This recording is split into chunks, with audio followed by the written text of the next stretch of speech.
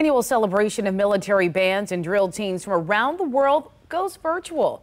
This year's 24th annual Virginia International Tattoo live performances at the Norfolk Scope have been canceled because of the pandemic, but organizers have found a way to put on a show we can all watch from home. News 3 reporter Anthony Sabella joining us live from the Norfolk Scope where all of this would have happened. So what's the plan now? Hey, good morning, Jessica. So normally we would be live inside the Scope Arena with military performers from all around the world, kind of giving you a taste of this year's tattoo show. Unfortunately, as you mentioned, that's not going to happen because they had to cancel this year's live show because of the pandemic.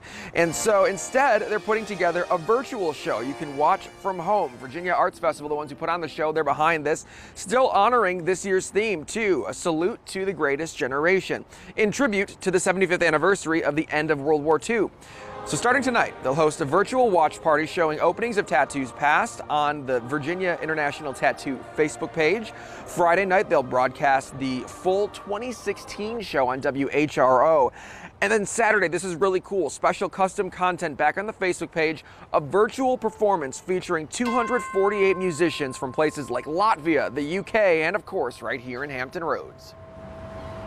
Every member of the Royal Marine Band recorded a video, and then the central band from Latvia was not only making their first trip to the Virginia Tattoo, their first trip ever to North America, so every member of that band recorded a video for us. And we also have local musicians from the Navy Band, Fleet Forces, and also from the Air Force Heritage America Band.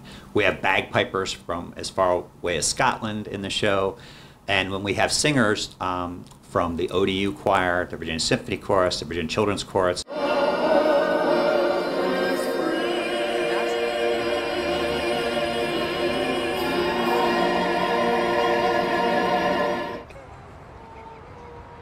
And that's a few seconds of the performance, but you can tell, I mean, it's going to sound amazing. You can imagine with 248 clips, it was a tough edit. These were all recorded in different areas, different rooms, spaces. The audio levels were all different. So I'm told it was really difficult to put this all together, but Virginia Arts Festival got a mix that they're really happy with. And if you were watching earlier, I talked to you about how they also had folks submit photos of their relatives who are World War II vets that they were going to put in the playbill of the live show. Obviously not going to have a playbill, so they're putting together a virtual playbill. They're also going to show photos during this performance, I'm told. And some of the photos that were submitted came from the performers who are going to be part of this performance. So they're going to be able to kind of show the clip of the performer and the photo of their relative who fought in World War II at the same time.